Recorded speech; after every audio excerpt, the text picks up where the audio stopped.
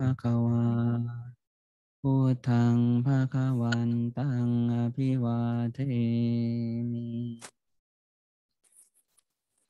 สวากขาโตภะคะวตาธัมโมธัมมังนามัสสามิสุปฏิปันโนภะคะวะโตสาวกสังโฆสังฆังนามานะโมตัสสะภะคะวะโตอะระหะโตสัมมาสัมพุทธัสสะนะโมตัสสะภะคะวะโตอะระหะโตสัมมาสัมพุทธัสสะนะโมตัสสะภะคะวะโตอะระหะโตสัมมาสัมพุทธัสสะอิติปิโสภะคะวะอะระหังสัมมาสัมพุทโธวิชชาจารณะสัมปันโนสุขโตโลกวิทูอนุตตโรปุริสธรรมสารติสัทธาเทวมนุษย์สานังพุทโธภะคะวันติสวากขาโตภะคะวตาธัมโมสันทิฏฐิโกอะระลิโกเอหิปัสสิโกโอปานายิโกปัญจานตังเวทิตามโพวินยูหินติสุปฏิปันโนภะคะวะโตสาวกสังโฆโอชุปฏิปันโนภะคะวะโตสาวกสังโฆยายาปฏิปันโนภะคะวะโตสาวกสังโฆสามีจิปฏิปันโนภะคะวะโตสาวกสังโฆยาทิทังจัตตาริปุริสายุคานิอันตปุริสปุคลาเอสะภะคะวะโตสาวกสังโฆอาหุนายโยปาหุนายโยทักขินายโยอัญชลีการณิโยอนุตตรังปุญญเขตังโลกัสสันติ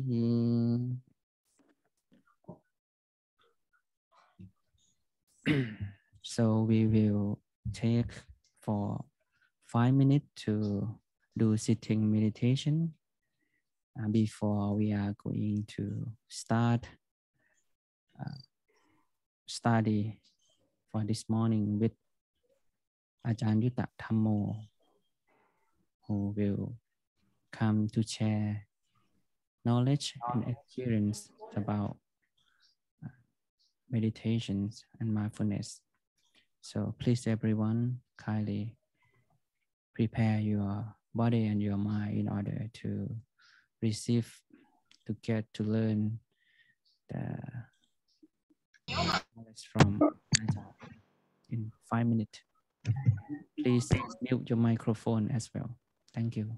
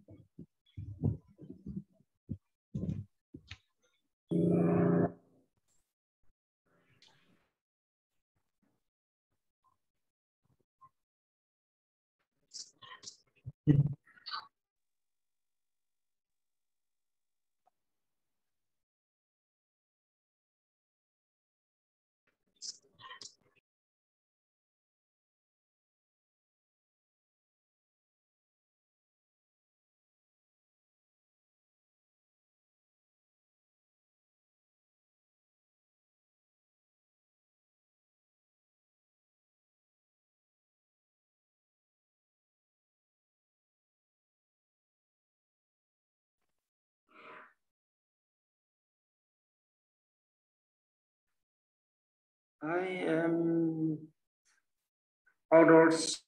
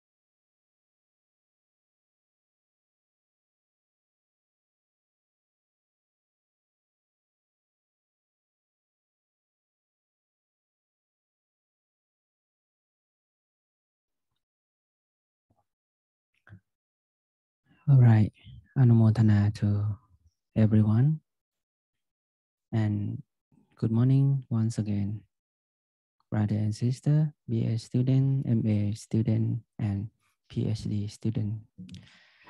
May I pay respect to Thanajan Yuta Thammo, Bhikkhu, who will come to share knowledge and experience about mindfulness and meditation for today.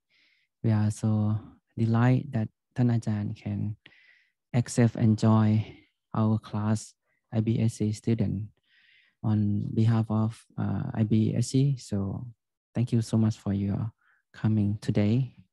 So first of all, before we are going to move to our topic that is Q&A on mindfulness practice. So I would like to introduce ท่านอาจารย์ Venerable Yutta Thammo briefly. So for ท่านอาจารย์ Venerable Yutta Thammo, he is a Canadian-born Theravada Buddhist monk.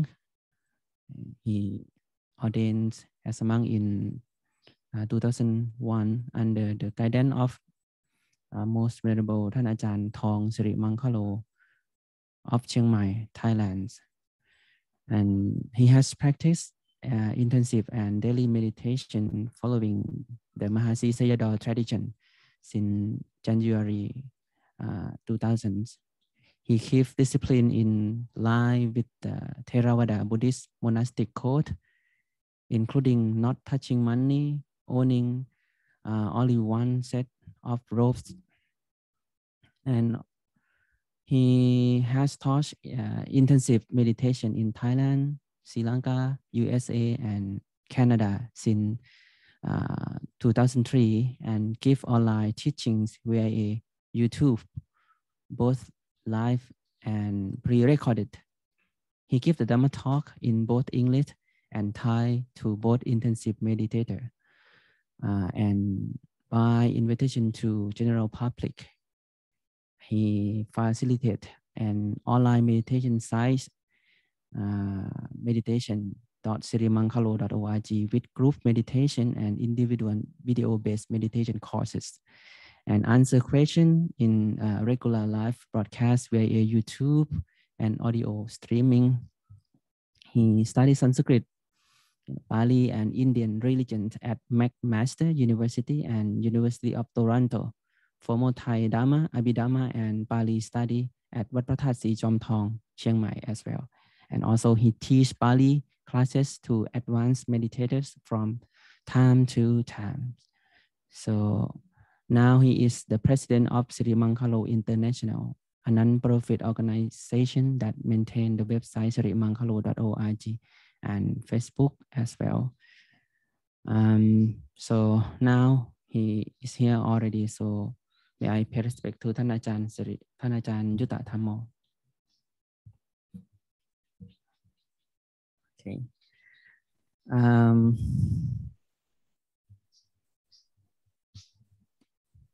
Okay, ท่านอาจารย์. So today the topic is Q&A on mindfulness practice. So if anyone has questions about mindfulness practice, you can ask by press right hand up, and I will let you to ask ท่านอาจารย์ยุตตะธัมโม. So please everyone, if you have questions, so you can ask. Okay. Limunchin.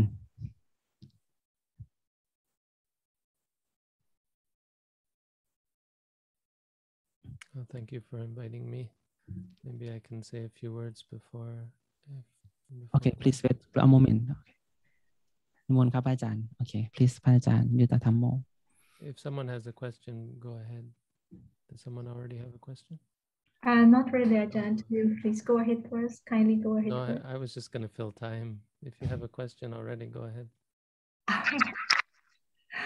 Not really, Ajahn. I was just thinking, lay people for us, we sometimes think that we couldn't practice as good as the monks, the Sangha members, because we are not renunciants.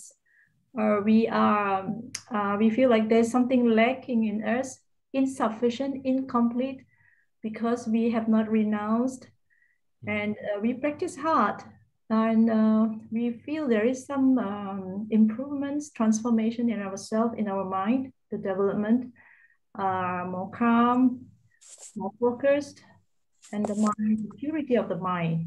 We can sense that there's a lot of things that we used to feel and affected by emotions now is lacking.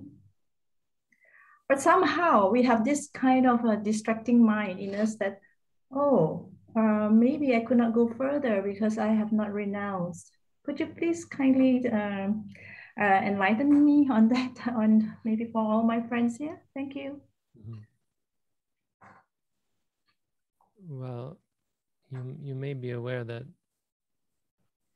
there are monks who are not very good at focusing their mind either and have distracted minds.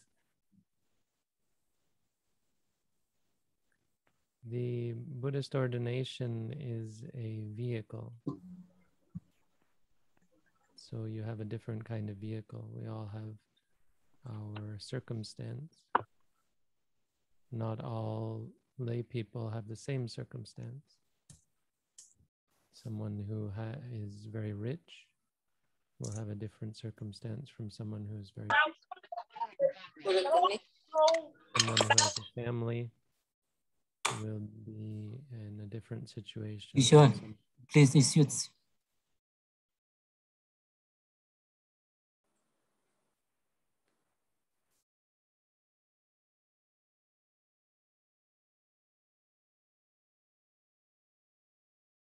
Hajan, I'm sorry, so sorry. So could you please unmute microphone? I'm not sure what happened. Okay. Okay. So could you speak up, Hajan? I'm so sorry. Am I too quiet? Yes. Thank you. I don't know how to be louder. Is that better? Yeah. Okay. That's great. Speak into the microphone. Loud enough? Okay, thank you. So I don't know what you heard or didn't hear. I was saying how monks and lay people have different situations. So a rich lay person is going to have a different situation from a poor lay person. Someone with family is going to have a different situation from someone without family. But the monastic structure is a vehicle that gives you the opportunity to structure your life in a very pure and beneficial way if you choose to use it. Now, some people own very powerful vehicles, powerful cars, and they just wipe them with a cloth. No, they don't actually drive them anywhere. Monastic life can be like that. Just because you live as a Buddhist monastic doesn't mean you're actually taking advantage of it. You're actually using the vehicle for what it was designed. So, but the question of whether a lay person can compete, let's say, with a monk in terms of their mental development, all other things being equal, they can't compete.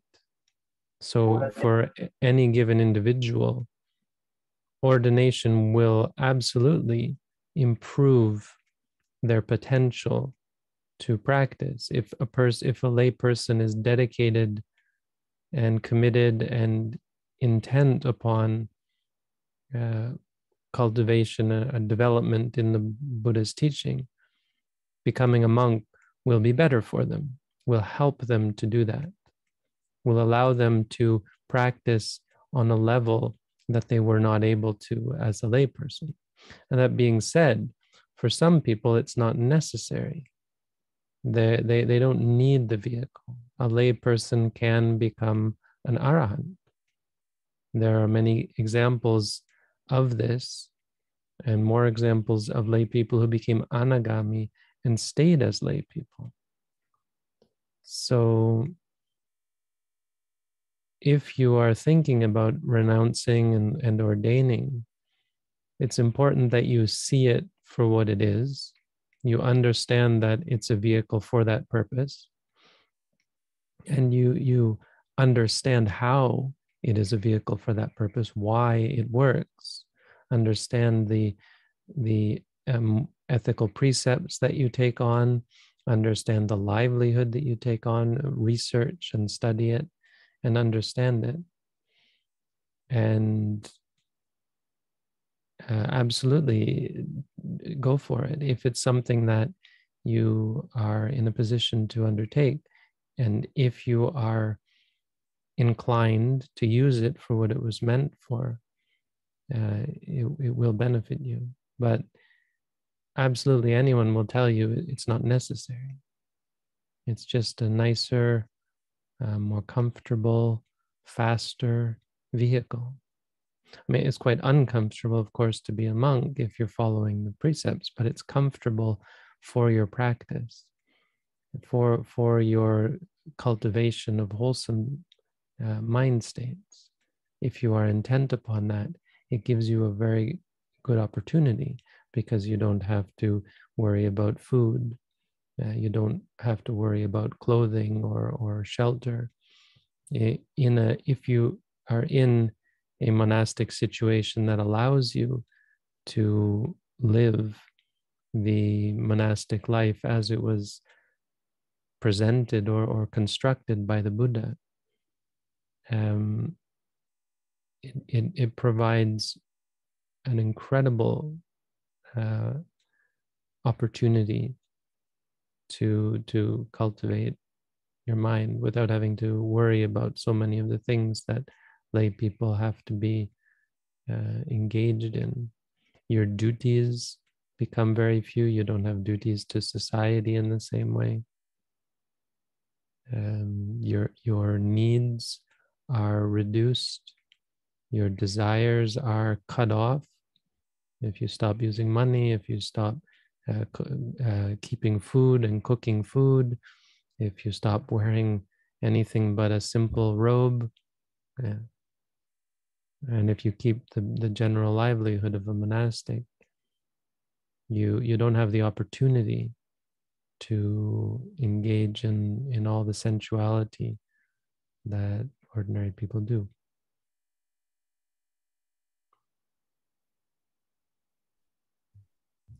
But I think the basic answer is that yes, becoming a monastic is to your benefit. It will always be to your benefit if you make use of it.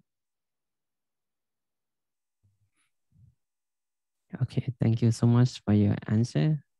Thank you so much for your question, Sister Limunchin. Advin, right? Advin Wilkinson, you have question, right? Could you turn on your microphone and ask Thanachan?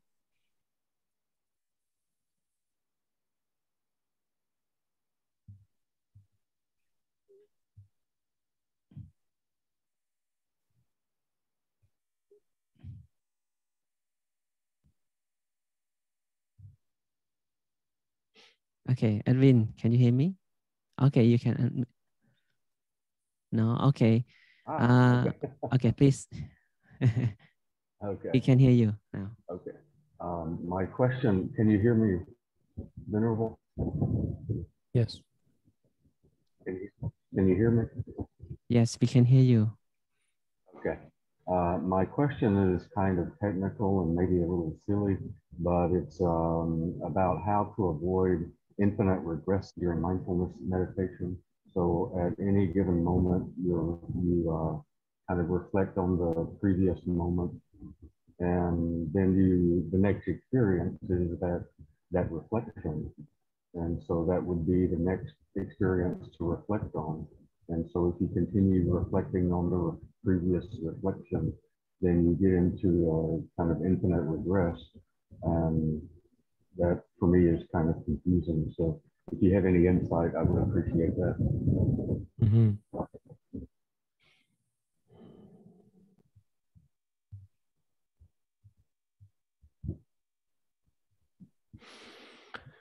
The mind doesn't really work that way. There are the mind states, to get really technical. I see you even have the manual of Abhidhamma on your bookshelf. The different minds, different vijnana have different functions.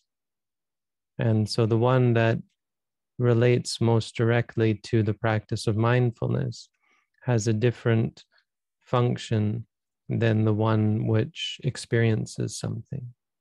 So when you respond to an experience, to put it simply and simplistically in a way, when you respond to an experience with mindfulness, the next moment is not going to be responding to that responding. The next moment is going to be the result of the responding with mindfulness. And then you can take that as an object with mindfulness again. So it deals with how the mind is more complicated than just one mind, and another mind knows it, another mind knows it, another mind knows it. And as I understand your question, the idea that you're getting at, the mind just doesn't work that way. There's going to be a result of being mindful, and it would be that result, which is a vipaka. And it's much more complicated than that, of course. It's actually quite simplistic, but on a practical level, we don't engage with the mind on the level of the Abhidhamma. It's too quick, it's too complex. So simplistically and practically, we get a sense of the result of being mindful, or the result of any number of other things that are going to come in and interrupt, and we be mindful of that. But you don't take the mindfulness as an object.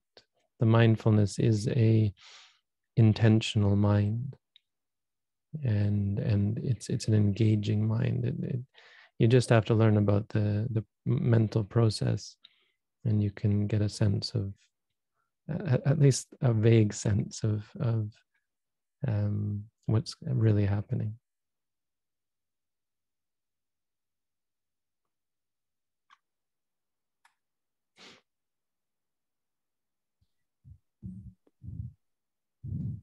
Okay, thank you so much for your questions, Advin.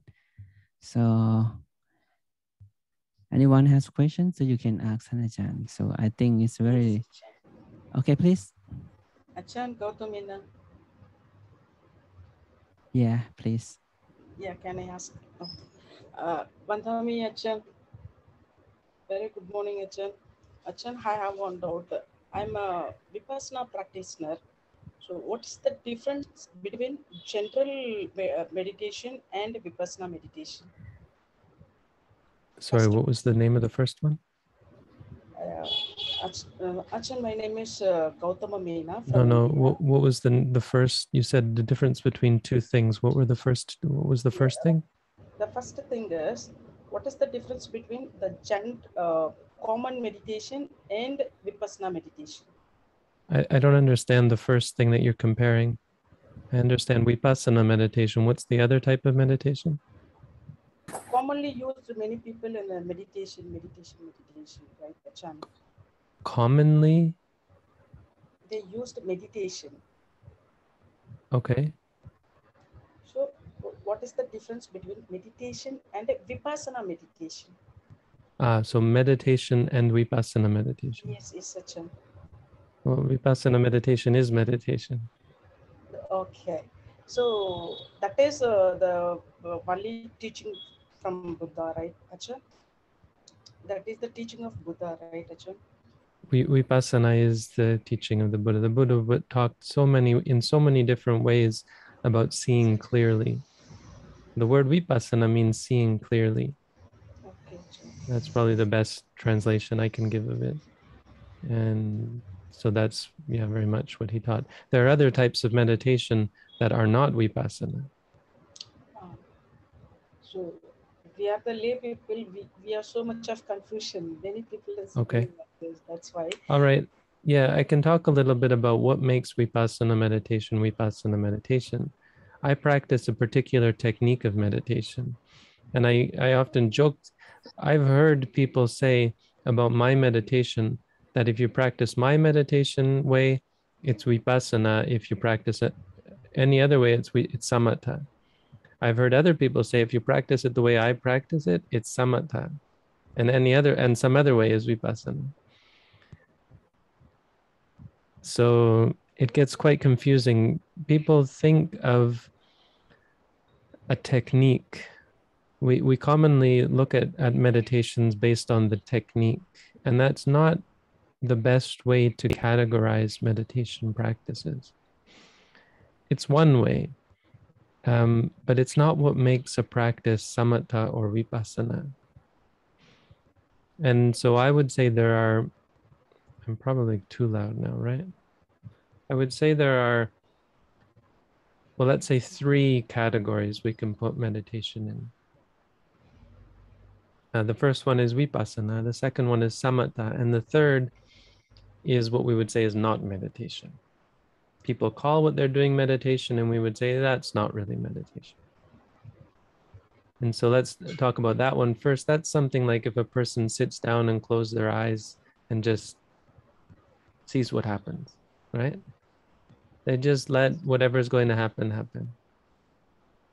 Even they might, let's say they listen to some calming music or nature sounds or something. That's not meditation. It's not meditation if you're not doing anything, if you're not doing some work, if you're not training your mind, if you're just letting it go, just relaxing, that's not meditation. Yoga is not in and of itself meditation because it's training the body. So unless during the yoga, you're training your mind in a specific way, that's not meditation. Sitting still is not meditation. Walking back and forth is not meditation. You have to be training the mind in some way for it to be meditation. So in what we would call meditation, I guess, let's say there's even another category that's not meditation, is where you train your mind. It is meditation, but it's bad meditation, where you train your mind in a bad way. In English, we have a phrase, premeditated murder. And it's kind of apt because you think about it. You cultivate the will to murder someone. If you sit around and you plot it out and you convince yourself, you work yourself, you encourage yourself to do it, you develop the mind state of desire to kill. That's a kind of a meditation because you're training your mind. Soldiers have to train their minds as well as their bodies. They have to train themselves to be able to kill. If you train yourself in greed, in anger, in delusion, if your training involves that, that we would say is bad meditation. But any other kind of meditation, we can say falls into 2 categories. And it's not based on the technique that you use to train your mind. It's based on the object that your meditation is focused on. And here's the definition that I will give. You can judge for yourself whether it's right. Any meditation that takes ultimate reality as an object is vipassana meditation. Any meditation that does not take ultimate reality as its object is samatha meditation. So it takes a conceptual object. So what does it mean, ultimate reality and conceptual object? Ultimate reality, to put it simply, without talking too much about Abhidhamma, is your experience. Experience is quite simple. There's not much diversity. There's seeing, hearing, smelling, tasting, feeling, and thinking. These 6 are experience, and they're real. We know they're real because we experience them. But the objects that we see and hear and so on, and think about, the things, the entities, are concepts. So if you hear a dog barking, hearing is an experience, that's real. But the dog, you're not experiencing the dog. Dog is something that arises in your mind, in your heart. You get maybe a picture of a dog in your mind, or a concept, an idea of a dog. And that's a concept. So meditation that focuses on the concept, the dog, is samatha meditation. Meditation that focuses on the hearing, the experience that arises and ceases at the ear, is vipassana meditation. Why is that? Because focusing on the dog it's very simple. The simple reason is, focusing on the dog, focusing on any concept, will not allow you to see the three characteristics. And vipassana, seeing clearly, means seeing the three characteristics, seeing the nature of reality as anicca, dukkha, and anatta. You cannot see that in concepts. The concept of a dog is permanent, is stable. It's like the concept of the Buddha. If you think of the Buddha when you meditate, the Buddha is still the Buddha after 2,500 years. He hasn't changed. He hasn't become something else. He hasn't ceased. But your thoughts of him, those thoughts arise and cease. So if you focus on the thinking about the Buddha, if you focus on the thought, that's real. If you focus on the Buddha, it's not real. It's a concept. It's stable, it's satisfying, and it's controllable. These kind of meditations are the ones that allow you to control your mind, to enter into high states of concentration, cultivate magical powers, remember your past lives, read people's minds, see things far away, hear things far away, and so on. That's samatha meditation. Vipassana meditation, focusing on the experience, it is focusing on things that arise and cease, things that come and go quite quickly. And so it's not pleasant.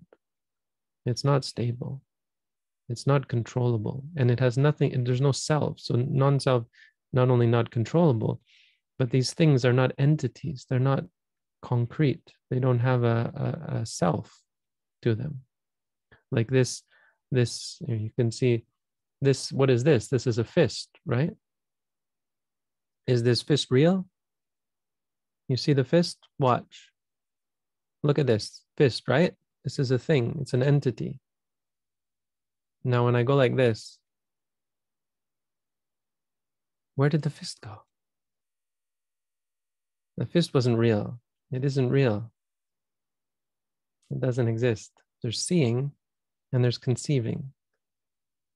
But the seeing arises and ceases and doesn't have a self, doesn't have entities.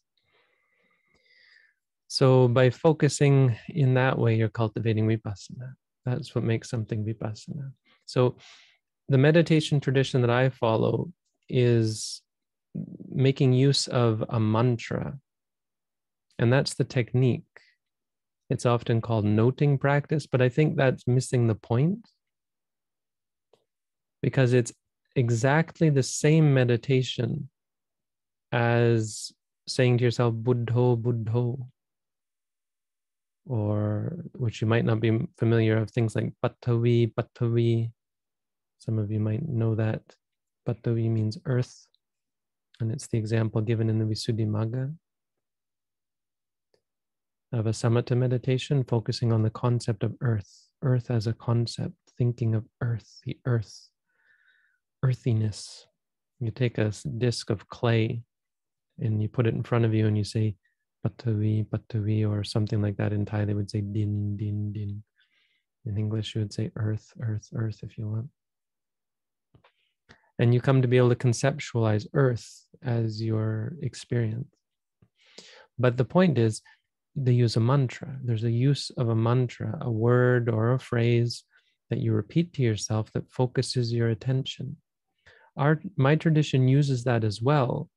And using the mantra does not make it samatha. And this is why I said I have heard people say, you're using a mantra, that must be samatha. And that's impossible to be correct. It has nothing to do with the use of a mantra or whatever. It has to do with the object. If the object that the mantra is pointing to is a concept, then yes, it's samatha meditation. But instead of focusing on the Buddha or earth, if you focus on seeing or hearing and you say to yourself, hearing, hearing, then you're focused on the reality and you're able to experience it clearly arising and ceasing. But it focuses your attention nonetheless. So the difference there is just in the object. If I heard a dog and I said to myself, dog, dog, dog, and I was imagining a dog, then that would be samatha meditation, because the dog would be consistent. But if you say hearing, hearing, if you listen to my voice and say hearing, hearing, you come to see that, oh, it's not consistent. It's unpredictable. It's not very comfortable or pleasant to focus on it as an object because you can't predict when I'm going to start speaking and when I'm going to stop. It disturbs your peace and quiet that samatha gives you.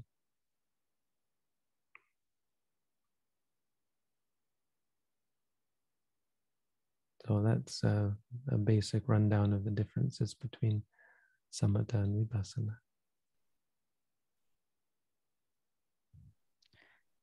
Okay, Venerable Kemamon, right? Okay, please unmute your microphones. Yes, good morning, Ajahn. Can you hear me? Yes, please. Thank you so much for your allowing me to ask the question with Ajahn. I would like to know from Ajahn meditation. My question is, sorry, I respect all of our friends also. My question is, in the modern day, in the modern society, some of the people, they usually practice mindfulness meditation. Some other people, they are often, not every day, often, they practice mindfulness meditation. Some other people, they are never practice mindfulness meditation.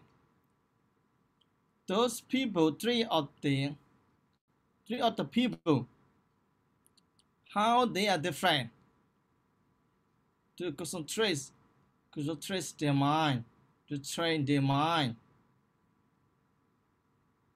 How they are different. I would like to know from Ajahn, your voice, please. With example, Ajahn. Could you give me with example, please? Thank you so much, Ajahn. Okay.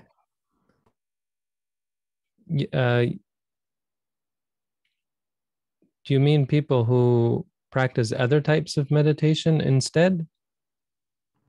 I mean, some of the people, they practice meditation every day. Okay. Some of the people, they often they practice, not every day. First, yes. Some of the people never practice meditation. With example, Ajahn, how they are different to concentration their mind. Well, you can't generalize because everyone is different, right? Some people are drug addicts, some people are murderers. But the biggest difference is the delusion, the moha. Because even a person who is good, who practices kusala, can still have avidya, they still have ignorance. So they can never be free from samsara. Even if they help people and do good deeds, they still may have ignorance. So it will be difficult to tell the difference because you look at them and you say, they're such a good person. They're kind, they're thoughtful, they're wise in a worldly way. But they don't have the clarity of mind. They don't have the clear understanding of their momentary experiences. So I'm hesitant to talk about a difference between someone who practices every day. Let's say someone who is mindful throughout their day. Because at the moment when you're mindful, your experience is very different. You're not experiencing people, you're experiencing moments. You're going to be looking at the world quite differently. So you'll see things like the engagement on a personal level. If you see someone hurt, a person who is not mindful will become upset. They'll be worried about them. If you see someone who is smiling and charming and beautiful, the person who is not mindful will become attracted to them, will engage with them. But even if they are free from attraction, aversion, they're still going to engage as people. They're going to be asking questions and talking about issues of people. They will engage in conversation about current events. A person who is practicing mindfulness, if they are truly dedicated to it, they're going to be much more focused on their experiences. They're going to be answering questions based on experiences.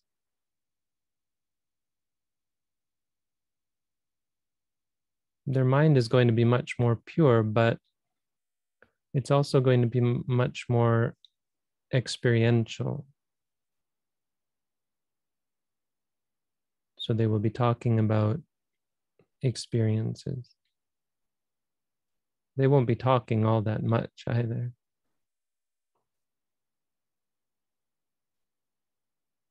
But the difference is really in the outlook. The outlook on a conceptual level versus on an experiential level. So if you've practiced mindfulness meditation, you know the difference. The one way of looking at the world is you're looking at the seeing, the hearing, the feeling, and the thinking, and all the emotions and so on. You're seeing that as it's happening. A person who is working on on a conceptual level is focused on the things, the people, the concepts, the situations, issues, current events.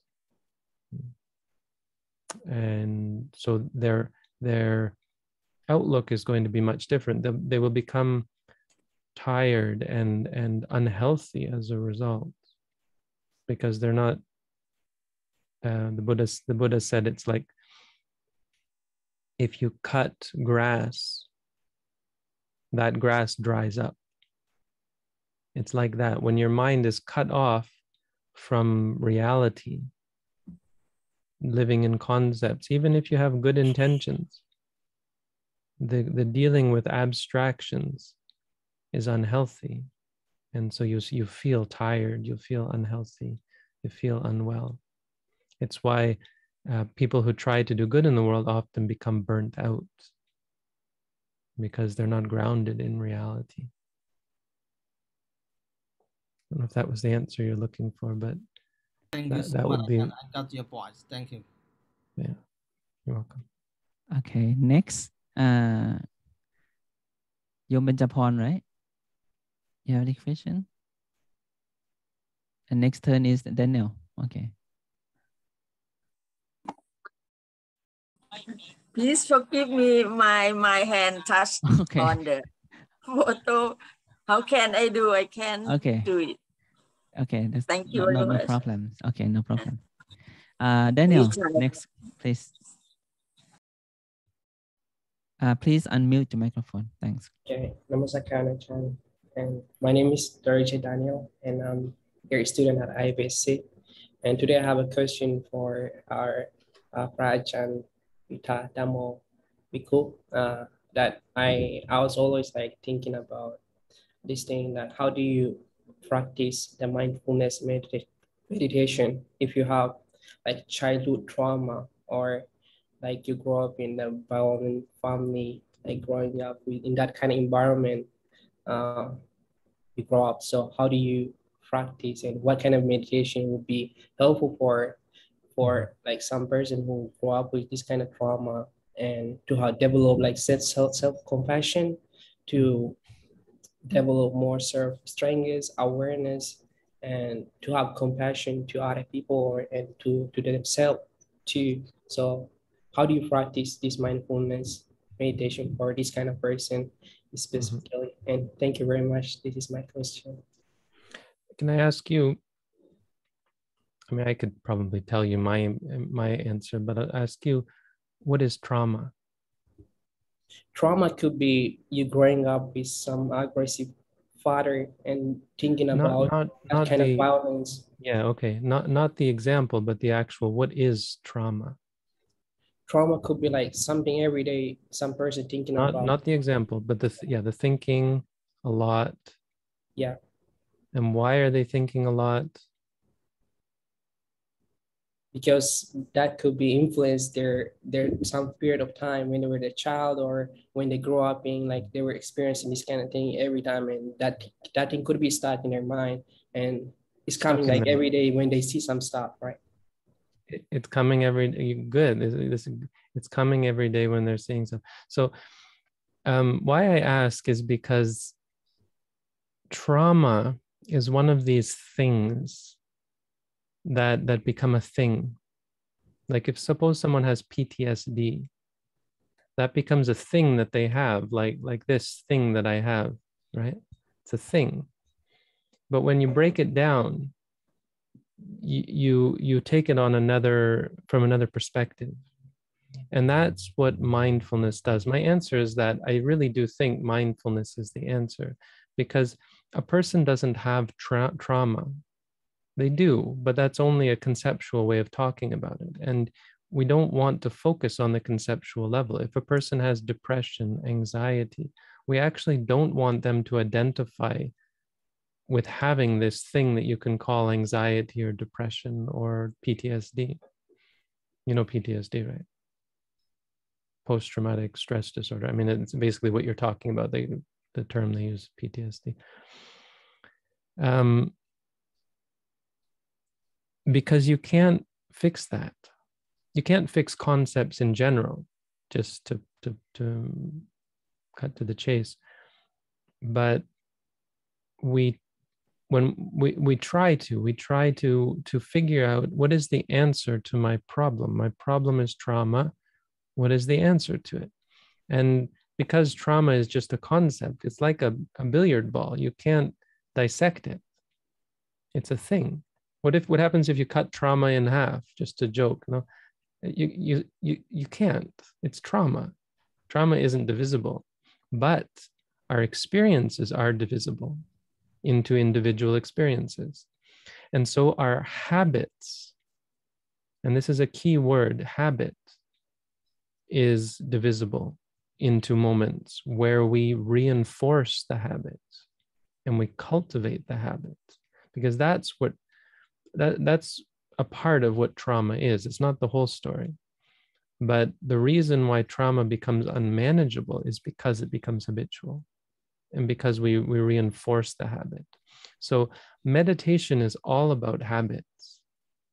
It's about growing new habits. It's about cutting down old habits, and it's about understanding our existing habits. Those three things, they're part of the same practice. It's not three different things, but those are the results. You build up good habits, you cut down bad habits, and the main catalyst that allows you to do that is seeing your habits, seeing the nature of habits. Now, the thing about trauma, the real thing about it, in my mind, is its intensity.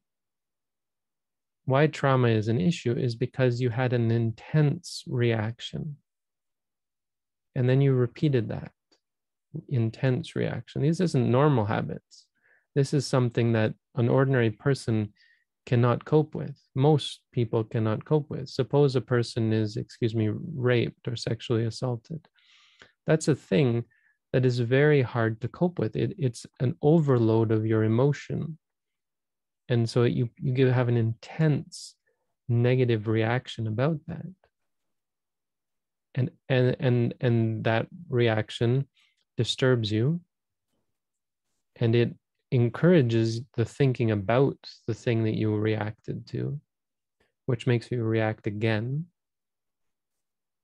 and again and again and again, and it creates a feedback loop, and that's how the habit is started. So habits are a thing that mindfulness meditation deals with, but the problem with trauma is it's the intensity. That's all. That's the only difference. Any mental illness, anxiety, depression, phobias, they're all habits. They have, there's more to them, but essentially what's causing the problem is that you're habituating them, you're reinforcing them and reifying them. So the only difference with trauma is it's the intense ones. It's the ones that were so intense that we just can't even cope, and it's hard for meditators to cope with. That being said, it's not impossible, and it's not something that meditation can't deal with. Meditation can deal with this. Give someone who has trauma, PTSD of any sort, give them the circumstance, the environment and the instruction, and give them the wholesome qualities of mind as what we call upanisaya that they have to have from past lives and so on, that make them a good person, right? A good person with PTSD, the goodness inside of them will support them, along with having a good teacher, along with having a good environment, and mindfulness is all they need. I mean, mindfulness as a core is all they need, with all the, keeping ethical precepts and all of that, but basically undertaking in the proper environment mindfulness. I've had people who have gone through what I would say is pretty extreme PTSD, childhood trauma, and childhood trauma that they just, you could see it after so many years that they were just on their last thread, hanging by a thread, I'd say in English. And could see how mindfulness changes that. It brings you back. It gives you life again. It changes your perspective. It takes you out of that realm of concepts. This person hurt me. All of that is just conceptual, and it reinforces this impossible situation because you can't divide it. It's a thing that happened. You can't change it. You can't make it not have happened. And the change in perspective is to the qualities of mind or the states of mind that bring up that experience, that evoke a memory. Because what is a memory? A memory isn't the past, it's now. It's a thought right now. And no matter what you think, no matter what you see, no matter what you hear right now, these are only experiences. They're only seeing, they're only hearing. And so mindfulness helps remind you of that. The word mindfulness actually should be remembering, because that's what sati means. Sati means remembering, or the ability to remember, the capacity to remember. And in this, the meaning is remember the experience for what it is. Remember that it's just seeing, it's just hearing, and so on.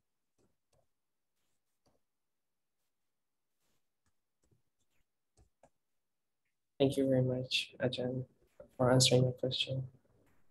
Okay, thank you so much, Daniel, for your question. So next, Pra William, right? Pra William, and then next turn is Venerable Suchita. Okay, first Venerable William, Pra William, so please. Namaskar, Ajahn. I must admit, I'm a little bit nervous because I think almost 7 years ago, I first watched your recordings about Vipassana practice. So I feel like I've known you for a long time, but it may not be the same experience for you right now.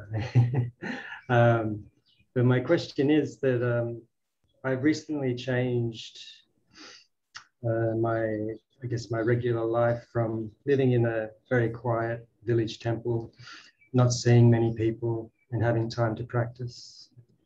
From there, I've moved to Bangkok and I've begun tertiary studies. So my life is incredibly busy now with lots of things to do, lots of agitations and stimulations. And I wonder if you could offer any advice with what that's all about, I guess, and techniques or ways to manage that that sudden change of circumstances. Yeah. Well, you have to accept that during the time that you're studying, you're abandoning a type of meditation or a level of mindfulness, a level of meditation. You just can't be expected to maintain it. It's a balibodha. It's a obstacle to meditation practice. So that being said, there's no excuse really for not having a daily meditation routine. And I think that's essential, because there are times where you might not be meditating every day. And that's what's going to get in the way. That's what's really going to cause problems. So my recommendation is absolutely ensure that you have a daily meditation practice, that formal meditation practice. On top of that, of course, things like daily meditation, daily life meditation, where you're mindful walking down the street and so on. But I think absolutely, I mean, don't be hard on yourself when you're not able to do it, but consider that to be a goal to maintain how am I going to get back on track if you get off track? Daily meditation. Make sure you're doing some every day, and always strive for that. But you also do, to some extent, have to think, during this time, my meditation is not going to be the same, and it is my intention to pick it back up again once I have finished my studies. Don't fall into the trap of becoming a study monk. That's what I would say. I don't know if that's such a thing, but you wouldn't want to think of yourself, oh, I'll just keep studying and meditating as well or something. You really shouldn't. You should give up your studies once you're ready to commit yourself to practice. I think that's what I'm scared of the most is, suddenly getting used to being a study monk and practice becoming something which I'll get around to, thank you so much for your advice. You do kind of have to, I mean, it's orthodox. I mean, it's according to the texts. You do have to say you are putting aside your meditation when you study. You should have a daily practice. You can have a daily practice, but it's not going to be the same. And you have to be aware that you're going to have to eventually convert back to giving up your studies. I mean, you really should. You don't have to. Of course, it's in reality possible for a person studying at university to become enlightened, of course, because it's just reality. But it's not practically feasible, and it's not the way you should do it. It's not the way it should be done. So you have to think of it, to follow tradition, eventually give up your study again.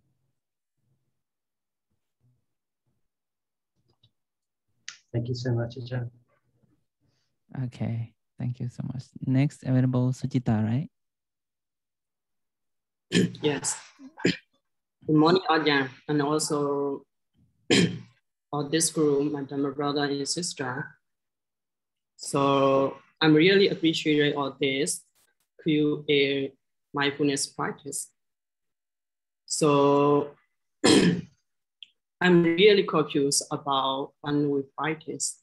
So those who are usually practice meditation, so there are so many techniques. If we summarize, there are two things. So samatha and vipassana. This is a real meditation. So samatha comes from samadhi, vipassana comes from panya. So in here, I a little confused. Where there is meditation center, they didn't mention about precept, sila. There is three things, sila, samadhi, panya. So firstly, we should practice sila. After that, samadhi and panya. So everywhere, every teacher, so they mention only samatha and vipassana to practice meditation. So, but I don't understand why they never mention about sila. This is a precept. So without precept, we can practice meditation or not. So everywhere have precept. So for human, 5 precept. For man, 2 to 7. So something like that. So without precept, so we can develop our concentration, our vipassana meditation, something like that. So I just a little bit confused about this one. Why they don't mention about sila? This is very important for our Buddhist community. So my question is how to practice meditation with the Buddhist perspective. So the Buddhist way, meditation techniques, the real meditation techniques, how to practice step by step. So thank you so much, Ajahn. So I'll take, I have to say a few things.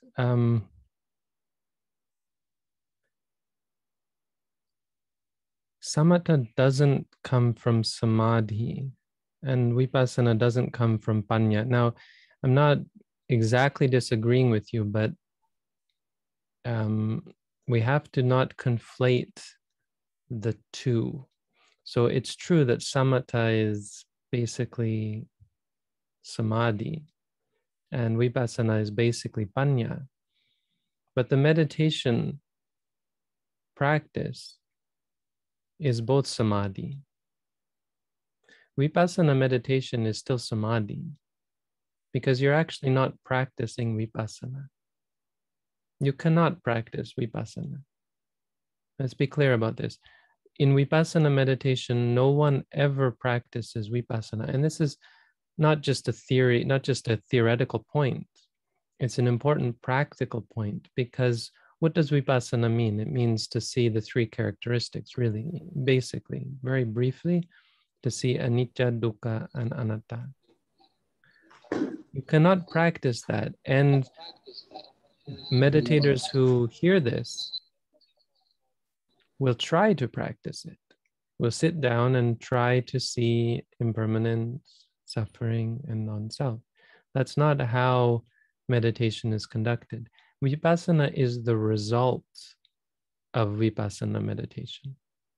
I'll say it again. Vipassana is the result of vipassana meditation. The meditation itself is what? It's actually satipatthana.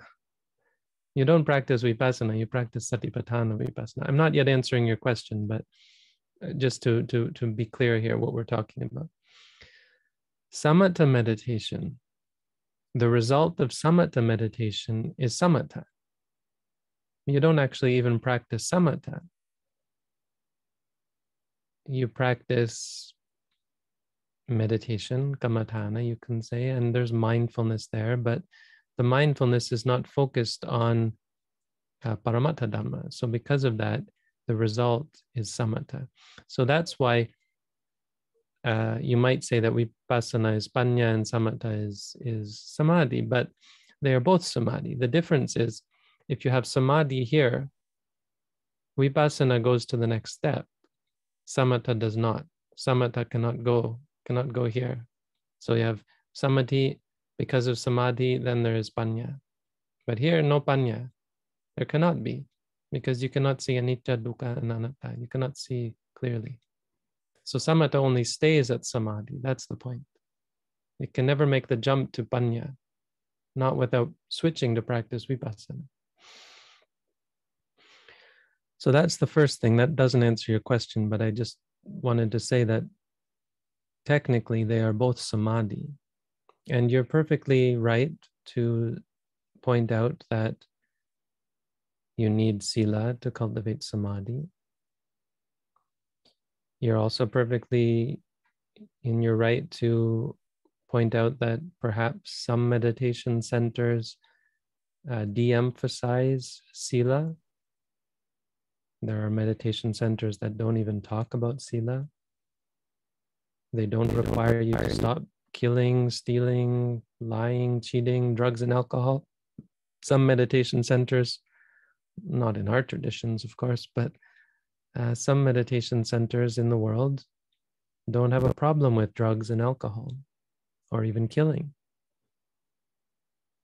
or killing animals, insects, and so on. But truth be told, I would take issue with I would point out to you that sila is not just the precepts. And in fact, I would argue that the precepts themselves are not actually sila. The precepts themselves are guidelines. They are like, I always compare them to fence posts. If you're going to make a fence, you need posts, right? The posts tell you where the fence is going to be. But if you put up a bunch of fence posts, you're not going to keep your horses in the corral. You're not going to keep your cows in the pasture with just fence posts, because they're not the fence. That's why they are not sila. The reason why people kill is because they have the inclination to kill, because they have allowed their minds to give rise to the mind states that cause them to kill. So true sila, most especially for the purpose of cultivating samadhi, is the fourth type of sila, which is indriya, or not, I don't know, it's one of the four. It's the guarding of the faculties, indriya samvara sila. Because there's no categorical difference between hitting a person out of anger and walking around with anger. Suppose you get angry at someone and you stomp around the house, boom, boom, boom. We can say that is dusila, because that is action that is immoral. Walking around, every step you take with anger, when you stomp your foot out of anger, that's the same. It's not categorically different from punching someone. It is the expression of the physical expression caused by anger. There's anger in your mind, and that causes you to stomp around. It causes you to hurt people. It causes you to say things. But if you shout in your room and there's no one around to hear, if you're shouting out of anger, it's still dusila. It's still unwholesome. And most importantly, for meditation, it's still going to hurt your practice of mindfulness. So I would redirect your thinking to say that mindfulness is where we start. And mindfulness will take you through sila, samadhi, and panya. Now, I'm not saying a person who starts meditation shouldn't keep the precepts, but keeping the precepts is like putting down fence posts. If you see the fence posts, you know where your fence is, and you can judge when you're crossing the fence, when you're on the wrong side of the fence. Keeping down knowing killing is, if you know that killing is wrong, then anytime you have the desire to kill something, you know you've crossed the fence. It helps you, but that's all it does. I can say panati pata veramani sikkhapadang, and I can still go out and kill. The precept didn't help me at all. Why? Because I was too unmindful. But mindfulness takes you through all three. If you're focused on ultimate reality, when you walk, you can't walk with anger when you're mindful. You can't speak with anger. You can't hurt someone with mindfulness. So you have sila, samadhi, because you're focused on the object clearly, seeing it as it is, samadhi. The clarity of seeing creates an understanding of anicca, dukkha, and anatta. That's panya. So that's my idea. That's my answer for you. Okay. Next questions. Pra Putong, right? I'm so sorry that I maybe missed. Okay. Please. Good morning. Since Ajahn have said that our mind likes to grab on conceptual level, so I'm not really clear about what is the conceptual and the ultimate truth. I'm not clear about these two things. And finally, how can we do meditation based on non-conceptual reality or conceptual truth. So how can we do that, Ajahn? So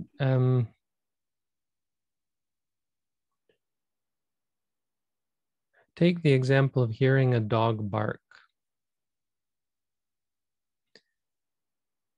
If you hear a dog bark, how do you know it's a real dog barking? What if I said to you, it's just a recording of a dog? Someone has a big speaker and or maybe it's a human being making a noise like a dog. Maybe it's a bird that can sound like a dog, right? So when you hear a dog, the dog is not real. You cannot know that the dog is real. It's not important whether you do know, but I'm trying to help you to understand the thing about concepts is they're not actually real. That's different from the experience of hearing. Hearing is real. What did you hear? We don't know. But the hearing was real. That's the difference between ultimate reality and conceptual reality. It doesn't matter whether the dog exists. Suppose there's a dog behind your kuti and you hear the dog. Anything to do with dog is all happening in your mind, in your heart, right? In your mind. I point to the head, but it's not like that. It's in your mind. There arises the dog. The dog is not over there behind your kuti. The dog is in your mind. And where does it come from? Where does the dog come from? Not over there. The dog comes from the hearing.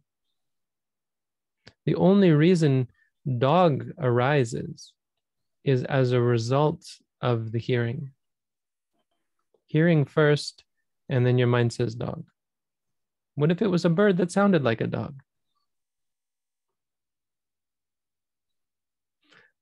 Ghosts.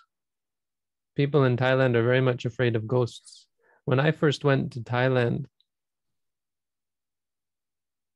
I wasn't a monk, of course, and my name is Noah. So I was in Chiang Mai, outside of Chiang Mai in the countryside, and in the middle of the night, I heard this noise, Noah, Noah, Noah, and I heard it and heard it and heard it and heard it.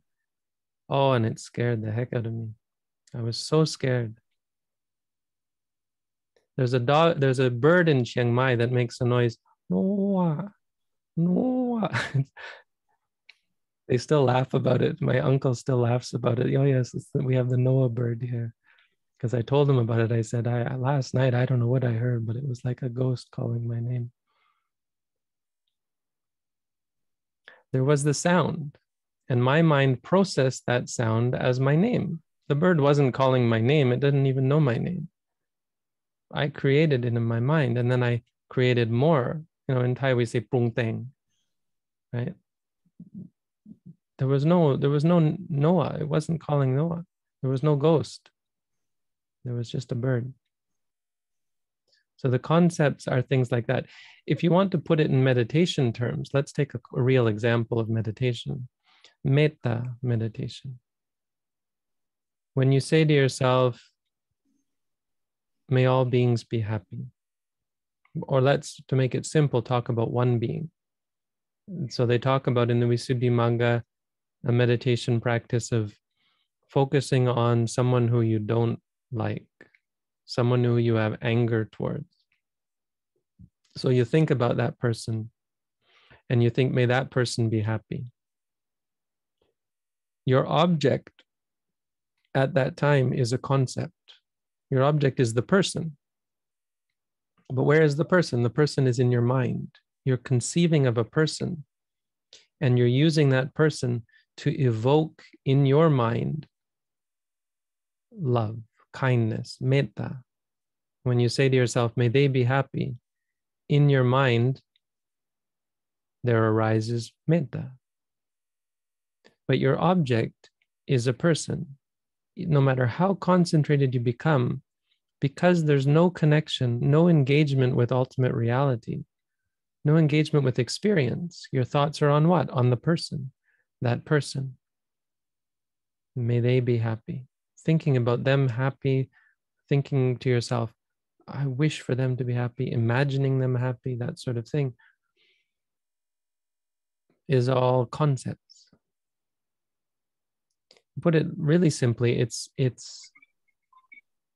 mental. It's mental construct. You create it in the mind. It's not what you're actually experiencing. So in this case, for example, if instead you think about a person and you get angry, instead of saying, oh, may they be happy, replace the anger with love. If you focus on the anger and you said angry, angry, and if you focused on the thought and say thinking, or when you see the person and you say seeing, then you're focused on the actual moments of experience that when you put them together, they become hatred or they become love. If you focus on those moments of experience, that's ultimate reality. It's easiest to appreciate when you actually practice Satipatthana Vipassana, because then you make that shift and you realize to start that your own body doesn't even exist. When I look at, like, you look at your hand, right? Like you look at the fist. Oh, where did the fist go? But that's a silly example, but that's what happens. You close your eyes and over time, your body disappears. It's like, wow, my body disappeared. But what's actually true is that your mind is now no longer perceiving what isn't there. Because when you close your eyes, what is there? There's not a body. There's experiences, physical sensations that remind you body, body. But they're not body. They are experiences. They arise and they cease. When you make that shift, when you only experience your experiences and perceive your experiences, then you're on the level of ultimate reality. That's where vipassana arises.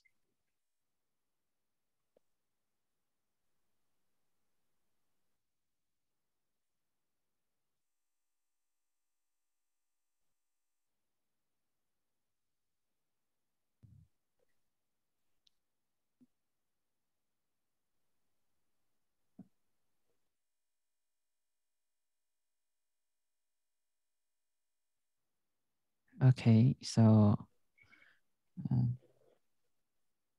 not sure that they finished for this question, right? Okay, so next, Brother Dujun.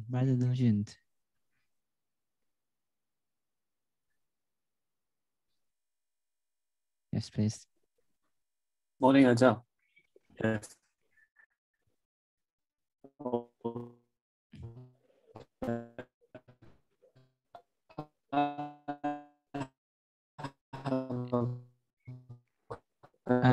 Sorry, we cannot hear you clearly. About the technical rituals, and that something matters. They talk about asati, and they also.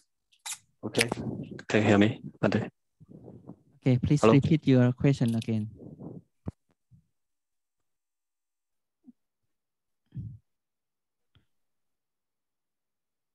No, maybe your internet is not good sometimes. Okay. Can you hear me? Okay, could you please repeat your question again?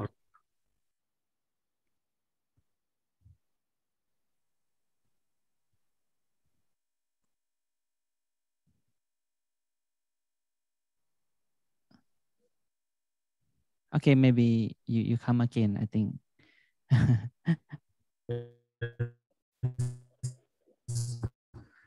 Okay, you can put your question in the chat box, I think. I have learned that in the clinic that when I look, sorry.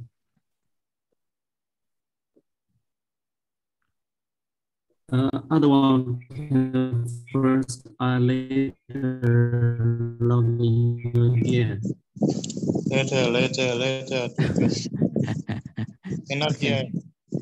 We cannot hear you clearly, so let's You can put in the ask chat later. box. Okay. BA to Huang Ti, right? Huang Ti. Pikuni Huang Ti. Okay, please. Yes, good morning, Achan and everybody. So today I have a question for you. So when I do meditation, because my trouble is I have a pain back, and I can't do sitting for a long time. But in my Mahayana tradition, I can incorporate meditation and mindfulness to my daily basis. But it is a tall order. It's quite, challenging task for me as a beginner. Even as, I know the concepts of vipassana and see things as they are, as they are. But in the daily basis, when I live with the people, some people, who always make things with me and off at me. At the time, I try to tame my mind, and I always try to send out my compassion for them. And also with them happy, I don't push out my anger for them, even I want to burn down.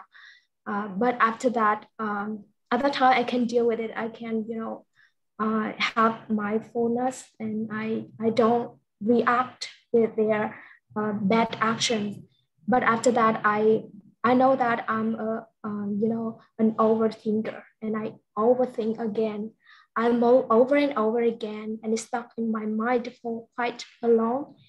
I want to ask you, do you know any solution how to reduce terrible time? Just think about how much they hurt me.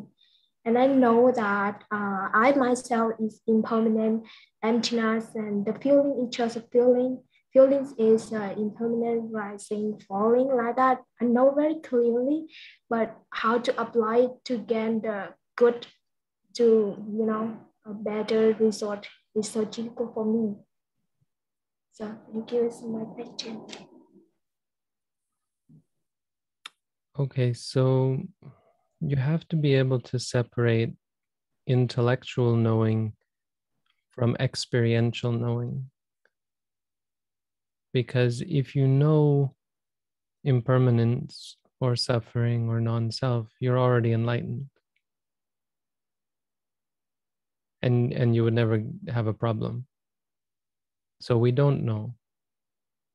Even knowing intellectually, you have to put that aside. It's not going to help you.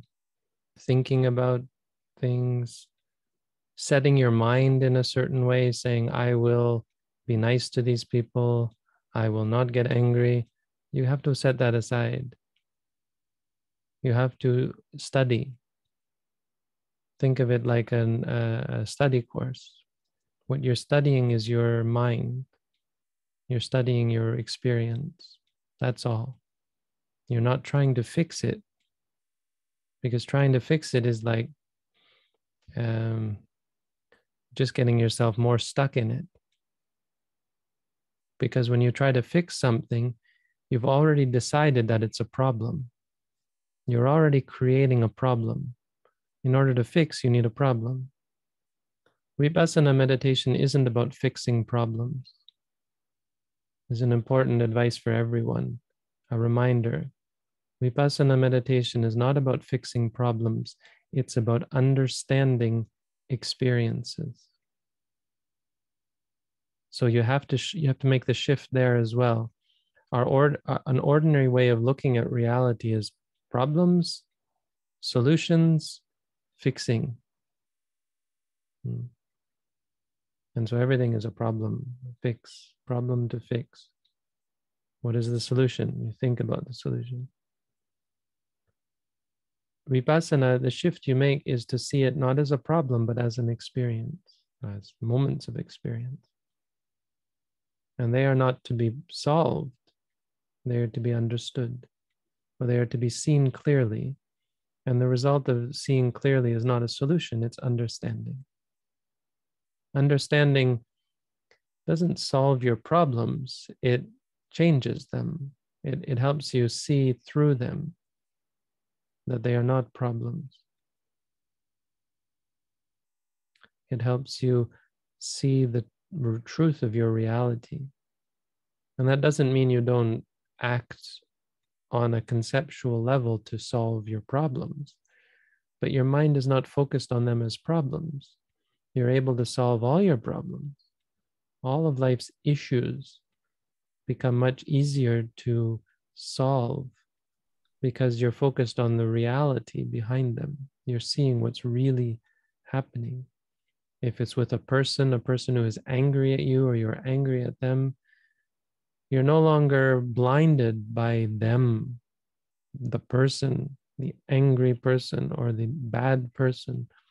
You're no longer blinded by your own anger, your idea of what they did to you or how they act toward what they said and how they act towards you. You're seeing, oh, there's anger here and there's anger here and there's sound coming from here and there's hearing here. And you understand, yes, there's a lot of anger there. And so you know maybe to avoid that person. But because you're seeing it clearly, you don't get angry yourself. You don't react, you don't judge. That's a very general sort of answer. I would say practically try to avoid people who make you angry. Try your best to stay to yourself and surround yourself with people who are supportive and who give you the space to practice. Also, don't surround yourself with people who like to talk to you and engage with you and distract you from the practice. But try and stay away from those people you have real difficulties with. One misunderstanding I think that often comes up is people think that in order to understand your problems, you have to have problems. You have to engage with them. And that running away from them is a bad thing. Running away as an attitude is a bad thing. But finding a place where you can begin to make sense of your reality and have the conducive environment to do that, it's not running away. It's like creating a laboratory. Like if you want to study COVID, you can't just go up and take a magnifying glass to the people who have COVID. You have to isolate it in a laboratory. And you have to be very careful with it because otherwise you might catch it. But if you have, so you can't just go on the street and say, excuse me, can I study your COVID? No, find someone who has it and study. No, that would be disastrous. Go away, go into your laboratory, have a protected environment where you can study. And from studying, then you can create a vaccine and you can take it out into the world. So appreciate the wholesomeness of what we call a retreat, where you take time to simplify and protect yourself from the things that trigger your mental problems. We can take that as an attitude. Of course, in life we cannot control, but quite often we encourage. We have to engage with certain people, so we engage with them. Rather than protecting ourselves, we get caught up in the things that we have to engage with. You always have choices as to the level of your engagement.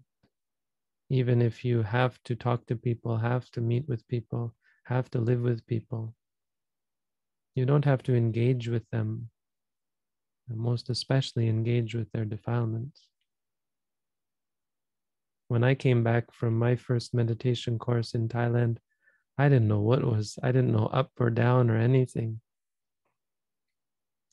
And I remember my parents yelling at me, saying, "You're just like a zombie."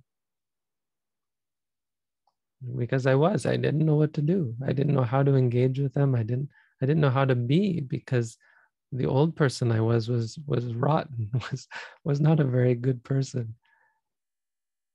I couldn't be that person anymore. So I remember they were yelling, and I would just close my eyes and say, rising, falling. And then when they yell, hearing. They got angry because of that, but I had no choice. I had to protect myself because I didn't know how to talk to them. I didn't know much about Buddhism. I went into meditation without any knowledge of Buddhism, really. All that I learned in the beginning was from that meditation course. And so it took me a long time to be able to engage properly. But absolutely, I think you have to protect yourself.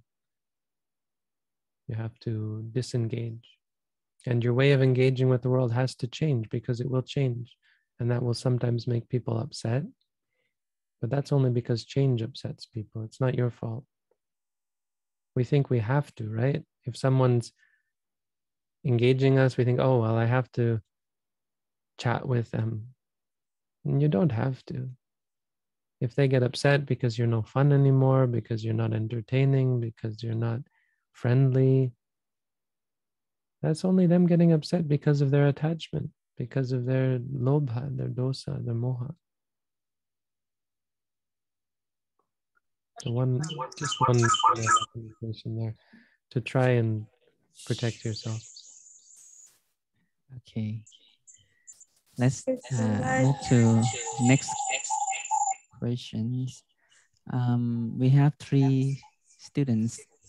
Dujun, Tita Meta, and Sikamana. So I will move to Dujun first, and the second one is Venerable Tita Meta and Sikamana. Okay.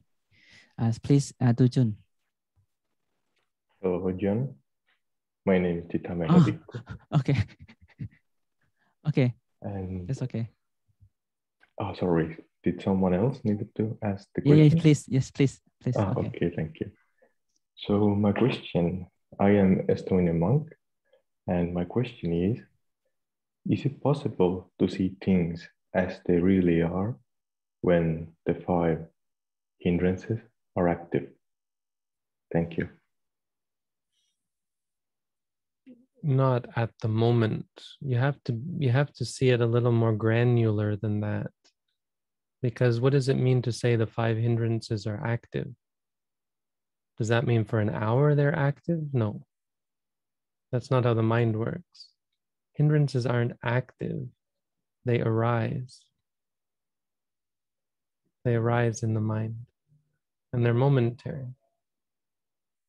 In the Satipatthana Sutta, the Buddha talks about taking the 5 hindrances as an object of meditation, and that's a bit controversial. Or you hear people who seem to say the opposite, say that you can't.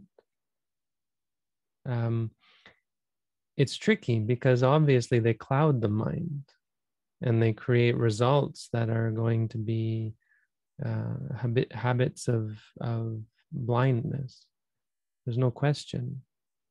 And there's no question that in order to really see clearly, you have to reduce and remove them from the mind. But so it's not quite a simple answer. I would say 2 things. One, that technically, even the hindrances can be an object of meditation, but even in the beginning, you're not going to have hindrances all the time.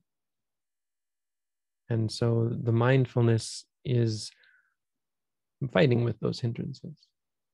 But the second part of the answer is that absolutely not. In the end, to truly see clearly, you have to completely shut them down. And so that's just a gradual process of eventually having mindfulness overwhelm the hindrances.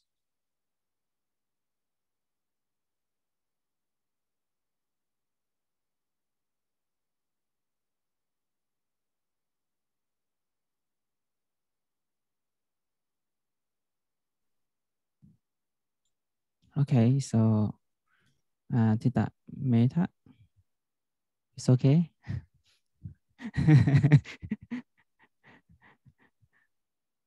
Okay, then let's move to Dujun, right? Dujun. Yes, please, Ajahn. once again. Okay, thank you, Ajahn. Morning, Ajahn. I want to ask some questions about the Thai forest Sangha tradition. I learned that when the practice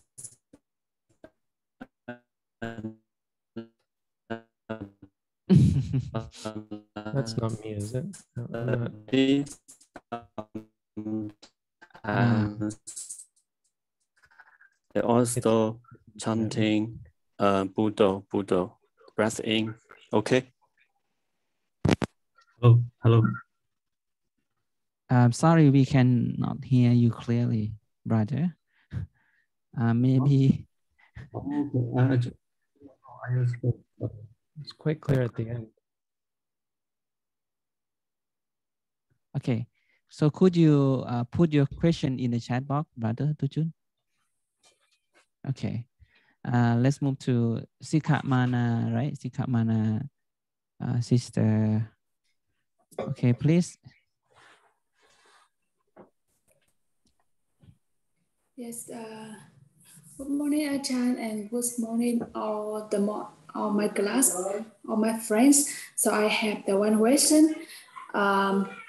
All the time, I have one time. All the time, I just always pay attention to practice meditation. Maybe one day I practice 10 hours for sitting meditation and walking meditation, and I don't see and I don't talk any people, but at that time I have the more concentration. I can observe my breathing in and breathing out from to the end, from start to the end. But after that, I have time to study, but I cannot continue to keep concentration like the time I practice. So, and sometimes I try to remind me practice meditation with daily activity, but it made me very difficult. And if I pay more attention to practice meditation, so after that I cannot do like I cannot talk with any my friend. I don't want to. I don't want to learn. Sometimes like that. So I had the one question how I can make the balance when I live with my friend or when I do something in my temple, because when I do, my mind just look at inside and want to practice meditation and don't want to do anything. Mm-hmm. Yeah. What sort of meditation do you practice? I practice Vipassana meditation, observe falling and rising. Okay. And you say to yourself, rising, falling? No, I don't say, I just observe. Okay. Yeah. Well, I would offer you the suggestion of trying to use a mantra. Yeah. So when there's rising and falling, actually say to yourself, rising, falling. Because it sounds like you might be focused too much on, and it's not too much, but focused on the concentration, on yes. the quiet mind, right? Yes. You don't need that for vipassana.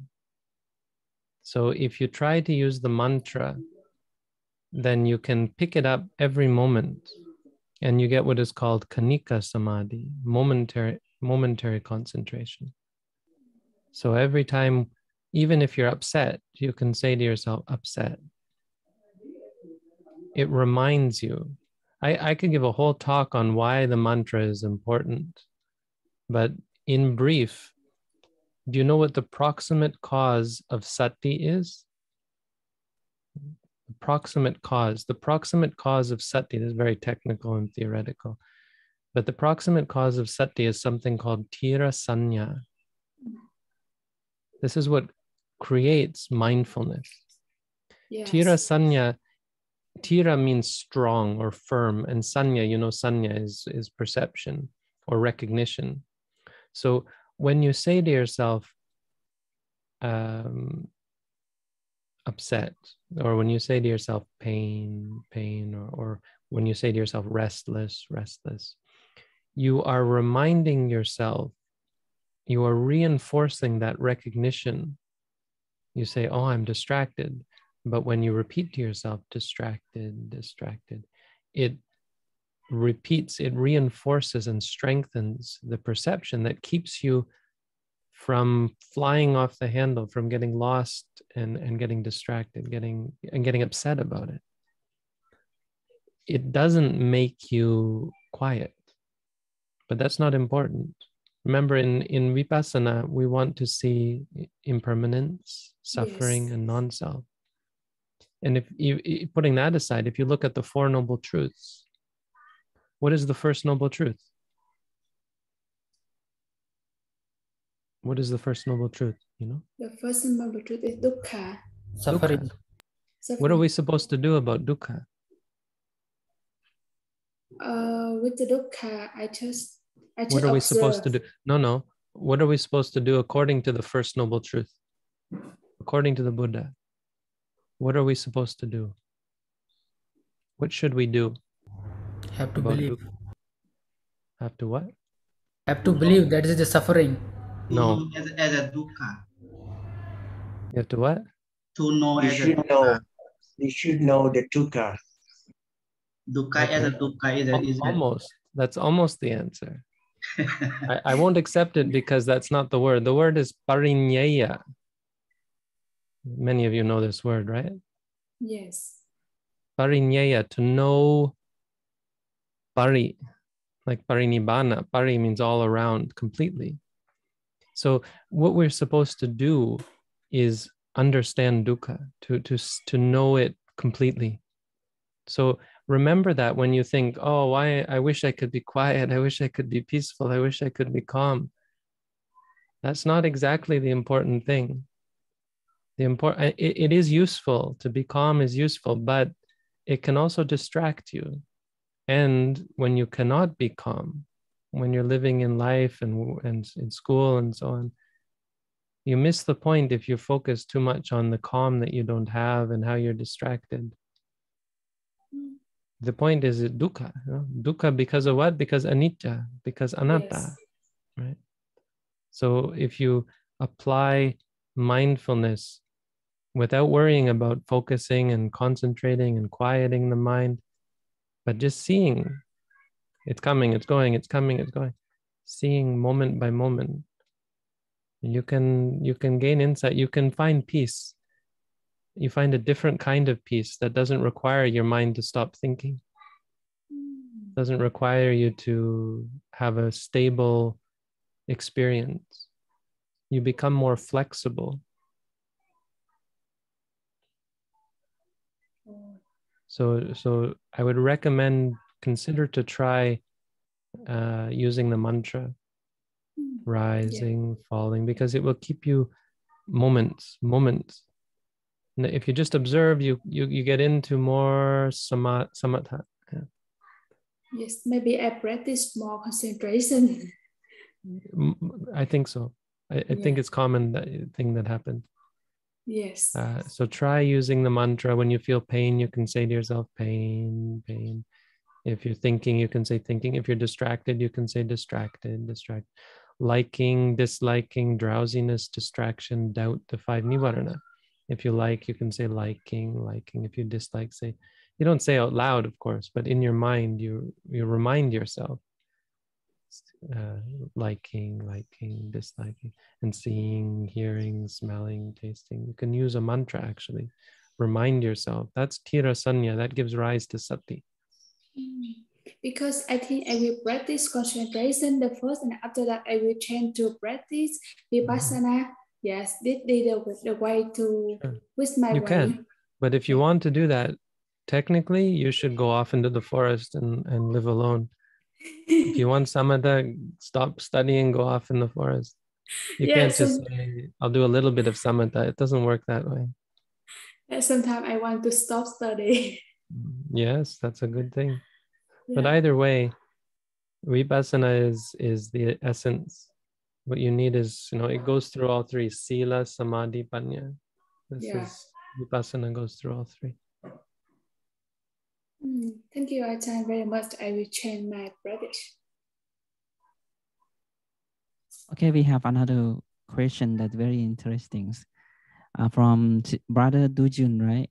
Okay, he asked that when the Thai forest tradition recite the Buddha while practice anapanasati, it is the samadhi or vipassana practice or both? Thank you. The answer is it's samatha practice. This is my answer. Now, someone else might give a different answer. But I think I should say something. I'll try to be brief and not get into too much detail, but I'd like your follow-up point, because it's different to say Buddho when practicing anapanasati than it is to just reciting Buddha or Buddho. And here's how it's different. Well, I don't really experientially know how it's different because I've never practiced either. But going by the texts, which we should, it's important to appreciate your own practice, no question. But it's also important to be humble and understand that your own practice may not be perfect. Your own understanding, even if you are an arahant, even an arahant's understanding is not perfect. And if you're not an arahant, all the more reason to be humble and understand that the tradition says certain things about meditation practice. And it's not just tradition. I can also say from secondhand experience, what I've seen in others. So what I'm getting at, here's the issue. If you say to yourself, Buddho, and you're contemplating that quality of the Buddha,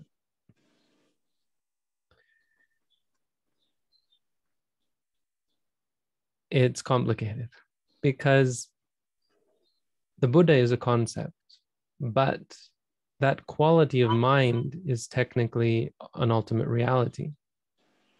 So I don't think that really matters.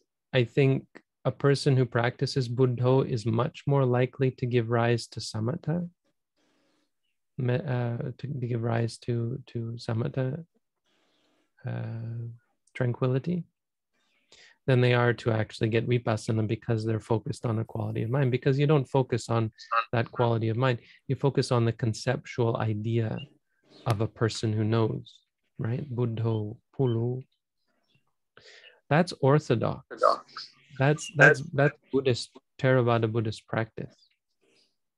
When a person, and this is going to be controversial what I'm going to say now, but it shouldn't be.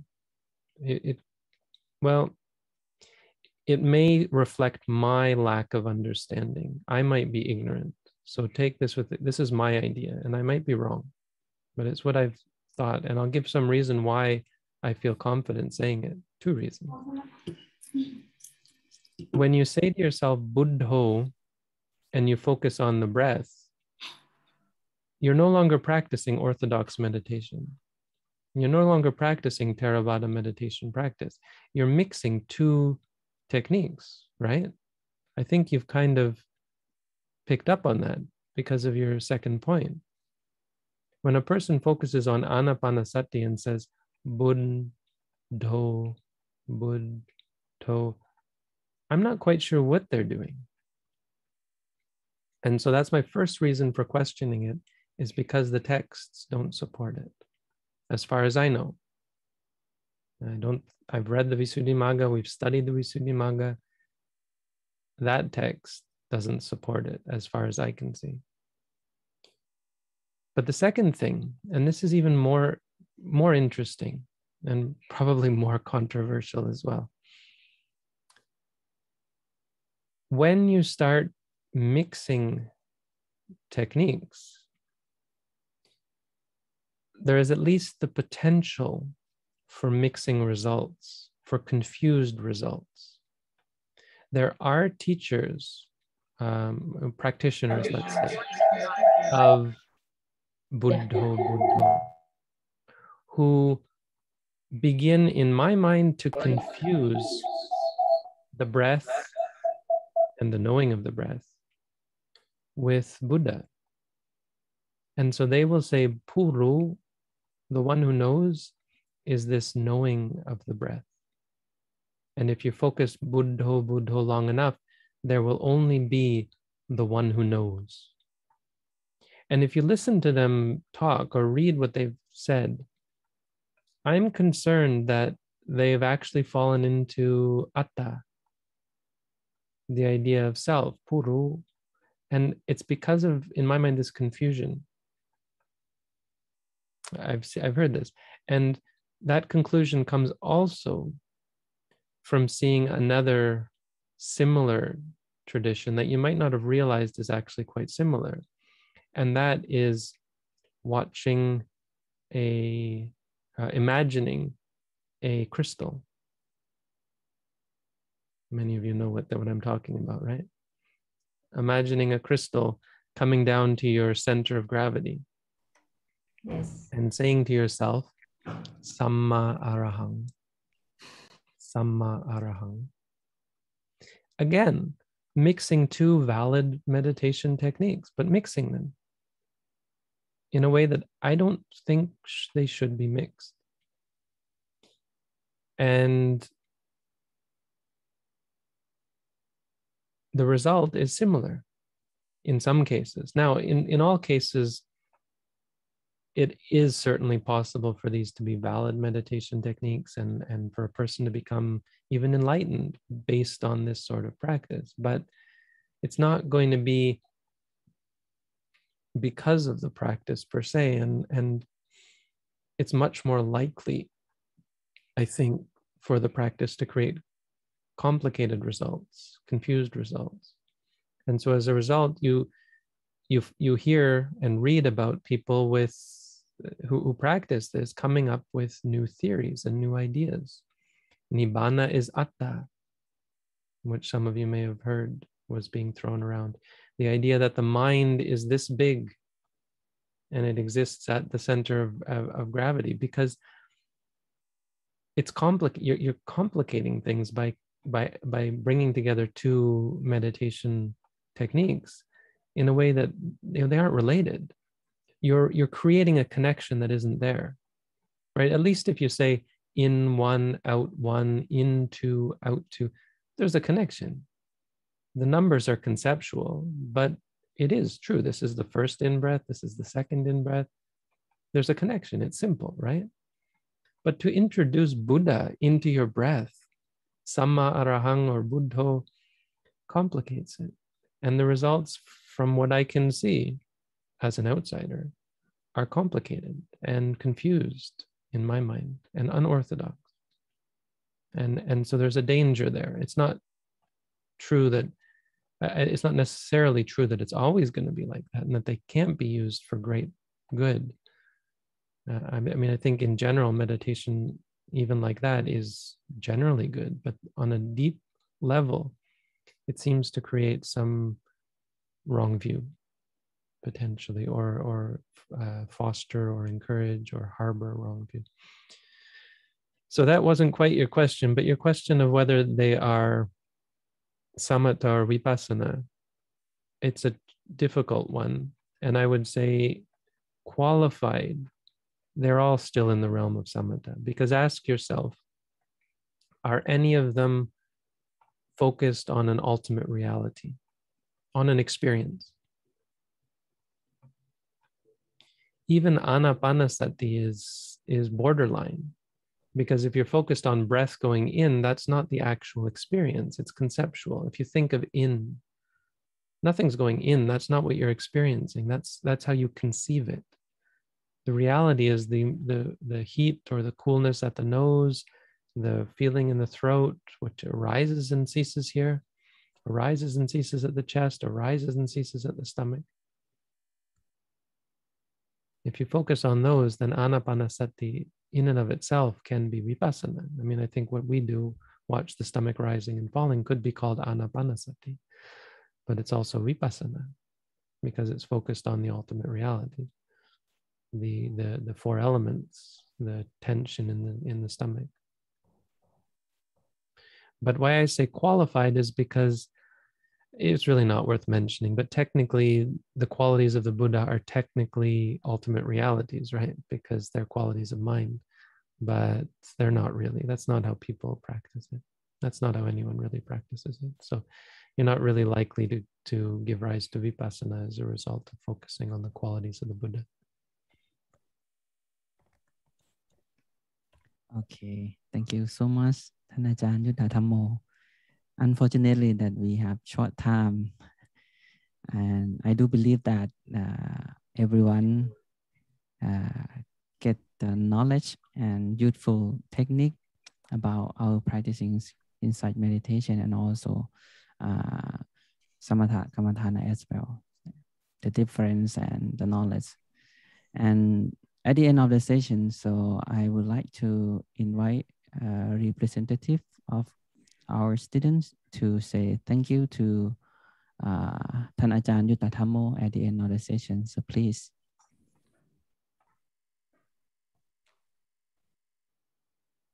Ajahn, we are very honored today with your presence with us. Kindly accept our gratitude, respect, and deep appreciation for this wonderful treasure of Dharma knowledge we have received from Ajahn, for shedding lights and straightening views on various issues relating to meditation experiences and practices. Thank you.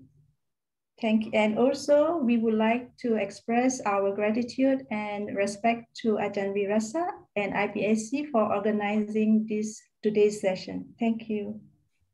Thank you for having me. I'm honored to be here, and honored that I was invited, that Tan Maha invited me directly. That's very kind and thoughtful, and I'm happy to help in any way I can. Doing a question and answer period seems more appropriate because I don't know any of you, so I don't know what to teach you. But when you ask questions, then I know what to teach, then I know what you want to learn. So solve many our problems and issues. If you have a topic that you want me to talk for longer on, then I could, but it seems that asking questions is quite valuable. So thank you for the opportunity, for inviting me. Next time we will inviteท่านอาจารย์ to share knowledge once again next time. Thank you, sir. And thank you so much for your kindness. So at the end of the session, please everyone turn on your camera and then we'll take photo group together. Okay. Okay, start from first page 1, 2. And the second page 1, 2. And third page 1, 2.